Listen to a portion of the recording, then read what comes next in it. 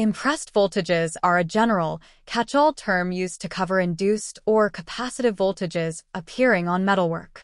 The term relates to the existence of a voltage on an item of equipment or metallic object, which is not directly connected to the energized power system, but which has arisen as a result of an electrical coupling or from a residual charge at the time of circuit de-energization or testing.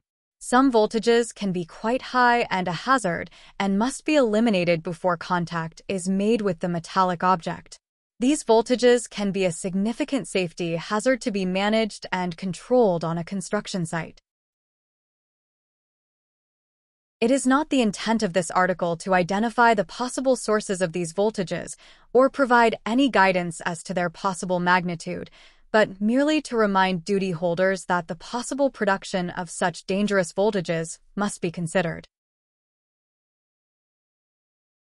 Perhaps the most widely known are induced voltages, and general electrical theory shows that a changing current in a circuit can induce a voltage in another unconnected circuit, and the magnitude of this induced voltage depends on several factors, including the relative disposition of the conductive parts of the circuit, their proximity, and the current in the primary circuit.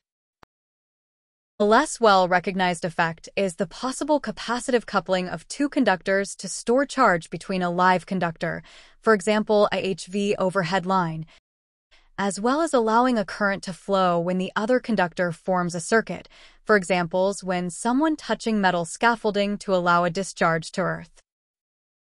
Again, the magnitude of this voltage depends on several factors, including the relative disposition of the conductive parts of the circuit, their proximity, and the voltage of the primary circuit.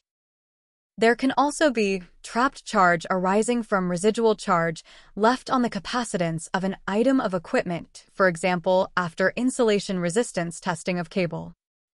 Generally, normal low-voltage systems are not an issue, but there are possibilities where higher low-voltage currents can be found, for example substations, railway systems, large industrial processes, etc., and in such cases impressed voltages may appear on metalwork such as scaffolding, disconnected or newly installed cables not yet connected, etc., and local earthing may be required. Capacitive coupling can occur near HV overhead lines or HV rail tracks, etc., and significant and dangerous voltages have been recorded.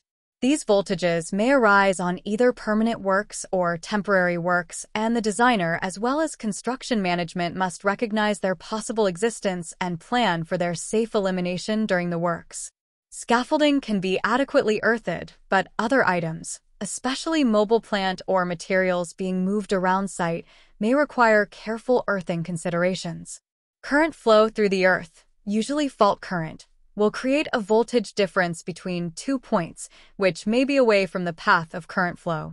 Should a person come into contact with these points, a possible danger from electric shock may arise due to the difference in potential between the 2 points. This is known as step or touch potential. But a potential can also be transferred to another unexpected area through site metalwork, for example, through a chain link fence. When considering the protection provided by earthing, it must be remembered that an earth rod driven into the ground has a finite resistance and does not constitute a solid connection to true earth. This discussion falls under the design of earth pit, which can be taken separately. But today's lesson is, in order to handle the impressed voltages, suitable earthing must be provided for the metalwork to discharge these voltages. This video was prepared from an article written by Leon Markwell, Senior Engineer at the Institute of Engineering and Technology. Thanks for watching. Please like the video, give your valuable comments, and subscribe to the channel, Surge Pulse.